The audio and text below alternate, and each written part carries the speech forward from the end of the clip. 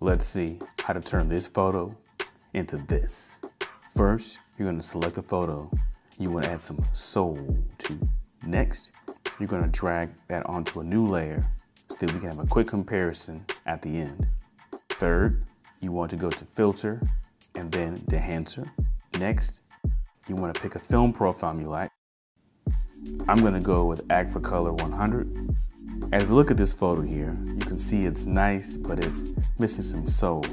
So we're going to turn on the film developer because I want to bring some soul back, and including a little bit of contrast.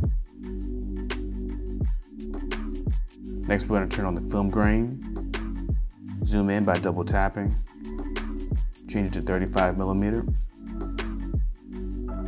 Now we want to turn on bloom and set that to 35mm.